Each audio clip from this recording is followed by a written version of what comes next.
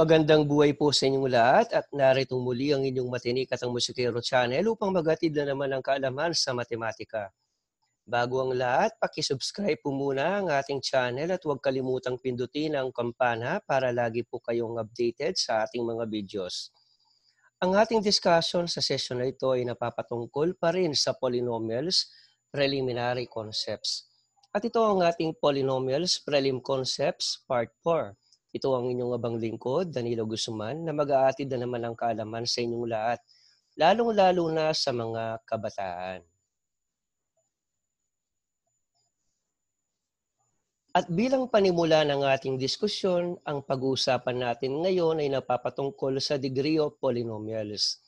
Regarding about degree of polynomial ang ating mga pag-uusapan, degree of polynomials having one variable, degree of polynomials having two or more variables. So paano nga ba ang ibig sabihin ng degree of polynomials?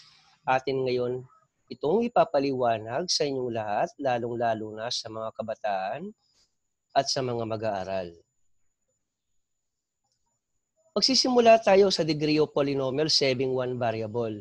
Ano-ano nga ba ang degree ng bawat ekspresyon na mababasa natin sa pagkakataong ito? Halimbawa, ang ating polynomial is y to the 5 minus 3y cubed minus 2y squared minus 2y plus 1.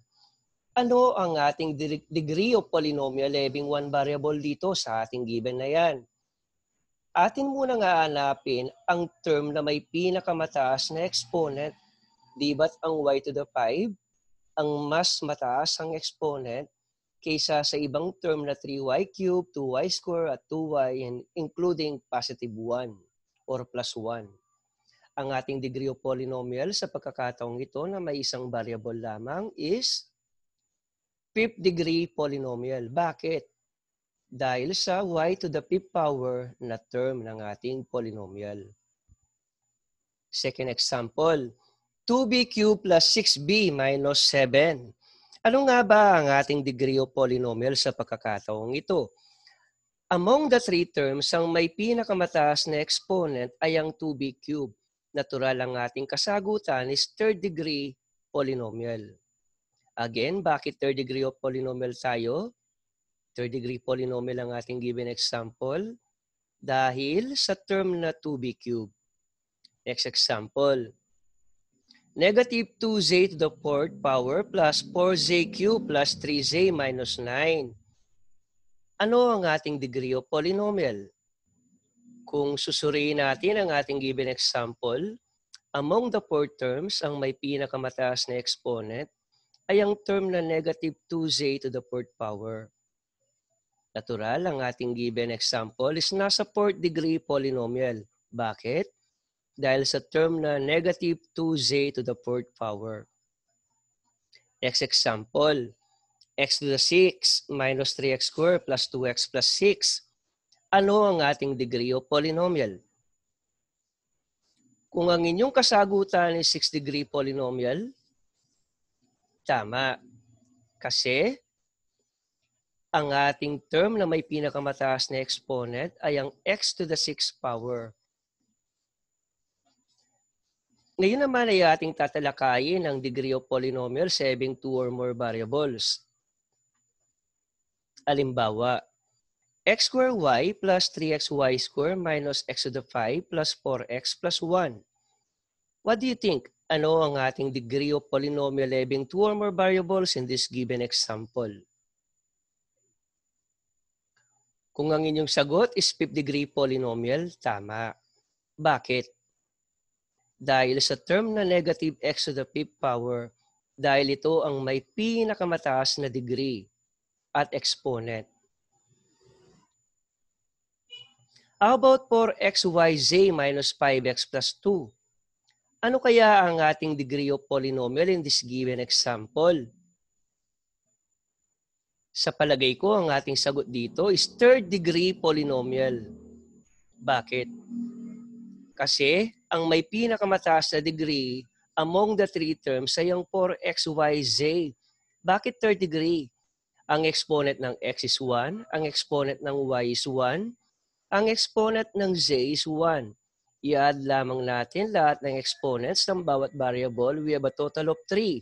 Therefore, ang ating given polynomial example is nasa third degree polynomial. Next example, 5 minus 2mn to the fourth power plus 3mn minus 5m cubed n plus 15n minus 8. Ano ang ating degree of polynomial? Ang sagot, fifth degree polynomial. Bakit naman? Kasi nga ang ating term na may pinakamataas na exponent or sum of exponent is negative 2mn to the fourth power. Ang m may exponent na 1. Ang n naman is to the fourth power. Kapag inad natin ang mga exponent, we have a sum of 5. Therefore, ang ating given polynomial is nasa fifth degree polynomial. Next example, ab square cq plus 2aq bc square minus 4aq b square plus a square b square c to the fifth power. Ano naman ang ating degree of polynomial in this given example? Kung ang inyong kasagutan is 9th degree polynomial, tama kayo, kaibigan.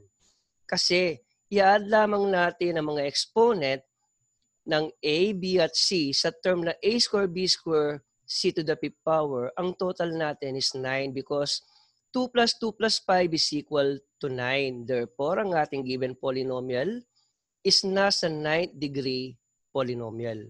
So hindi ba't napakasimple lang ng ating usapin regarding about degree of polynomials, having one variable or having two or more variables. Hanggang sa muli, ito ang inyong matinikatang musikero. Maraming salamat sa inyong pagtangkilik at walang sawang panonood ng aming mga videos. Maraming salamat po sa inyong mga kabataan at sa inyong mga tagapanood. Maraming salamat and God bless us all po.